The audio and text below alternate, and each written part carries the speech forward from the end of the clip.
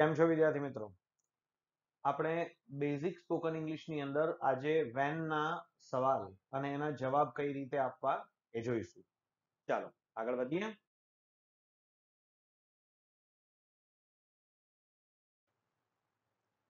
મિત્રો પહેલા આપણે વેન ના સવાલ અને એના જવાબ કઈ રીતે આપવા એ સમજીએ. ઓકે, હવે જુઓ, વેન નો અર્થ થાય છે ક્યારે. ક્યારે એટલે જવાબમાં તમારે સમય આપવાનો રહેશે.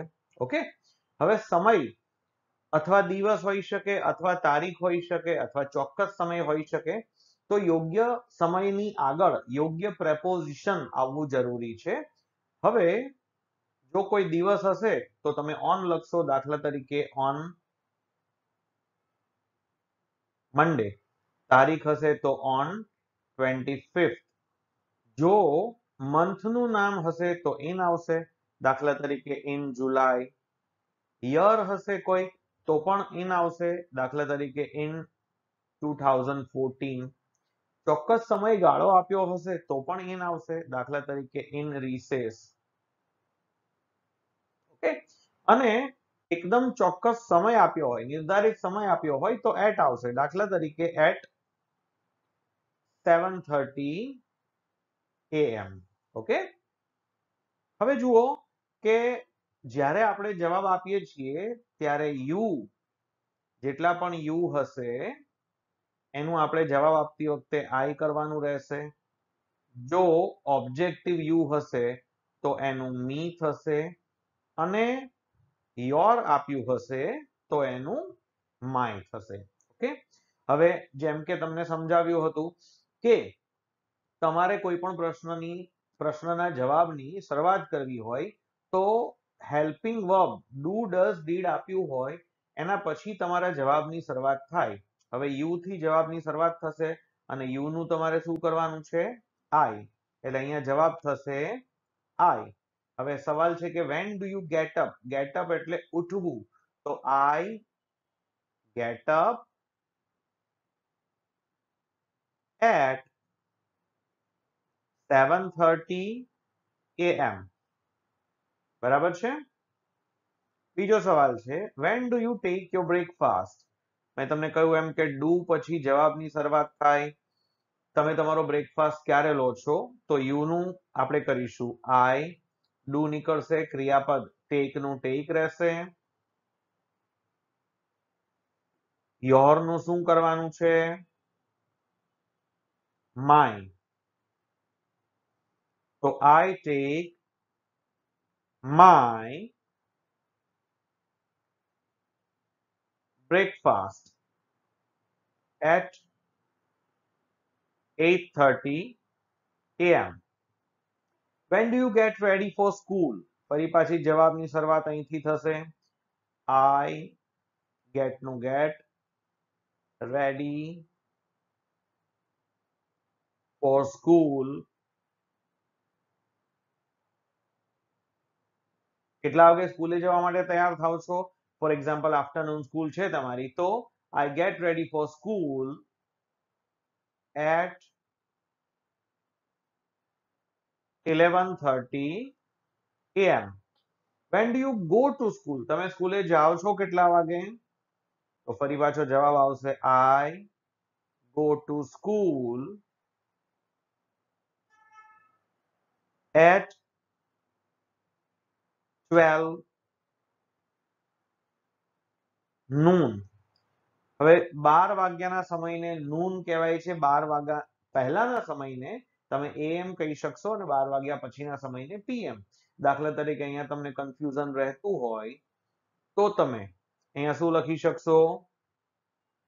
at 12:15 PM. ચાલો એના પછી when do you have recess? તમારે recess ક્યારે હોય છે? તો do પછી જવાબની શરૂઆત થશે. you એટલે I have recess at 3 PM. Okay, આગળ વધીએ. નેક્સ્ટ ક્વેશ્ચન છે when do you have PT lecture? તમારો પીટી લેક્ચર ક્યારે હોય છે? તો I have a PT lecture on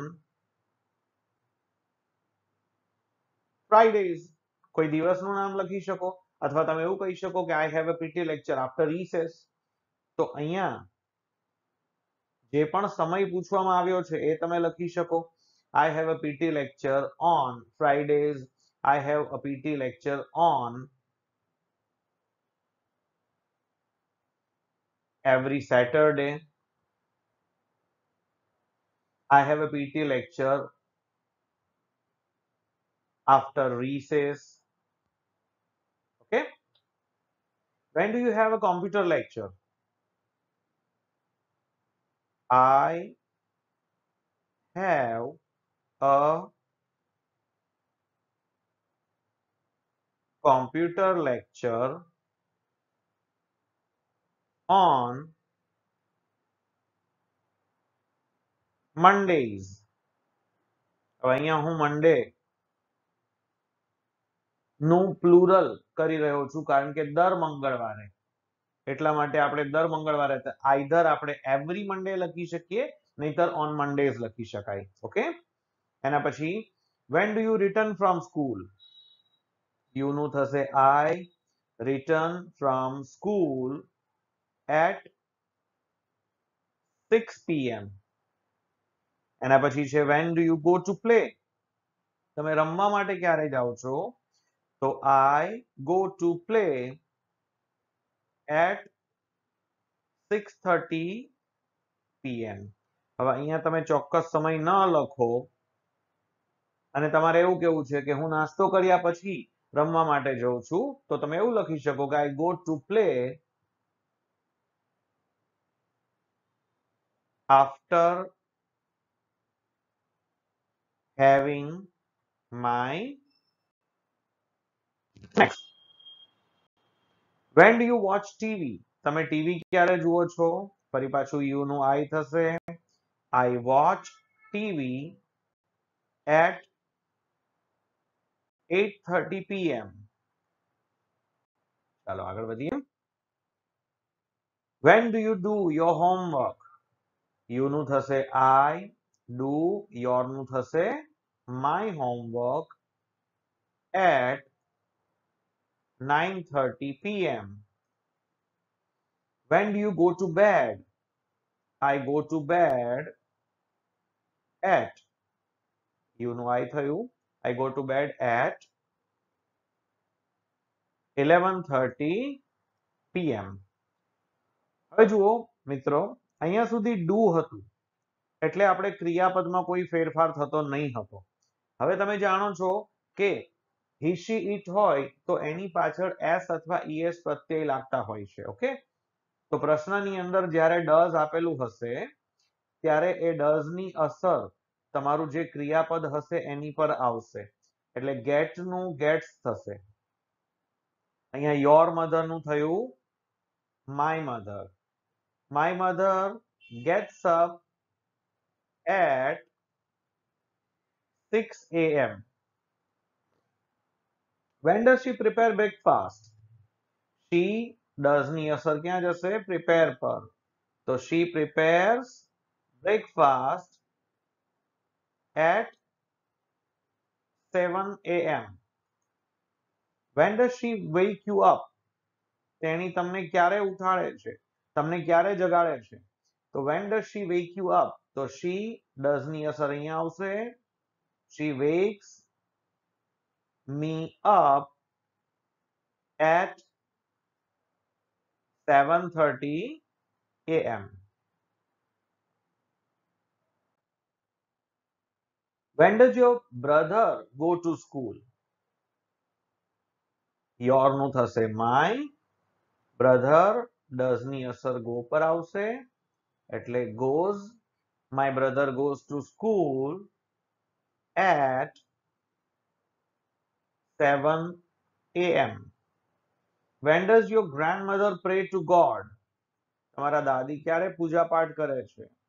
તો does જે છે એની અસર અહીંયા આવશે. praise.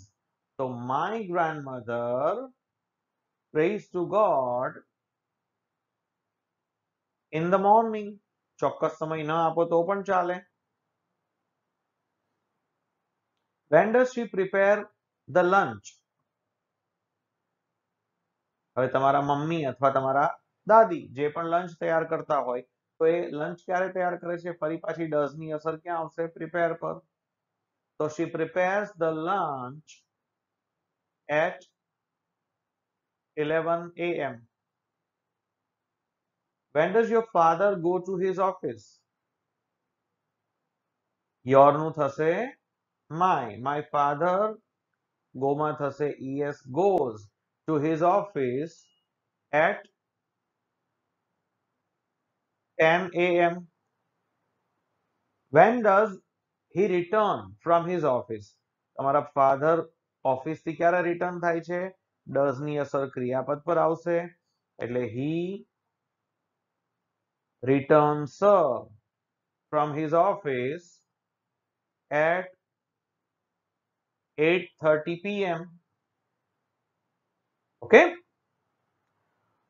ઓકે ફ્રેન્ડ, મને લાગે છે કે તો વેન વાળા સવાલ કઈ રીતે લખવા અને એકબીજાને પૂછવા કઈ રીતે અને સાથે સાથે એના જવાબ કઈ રીતે આપવા એ તમને સમજાયું હશે. ઓકે.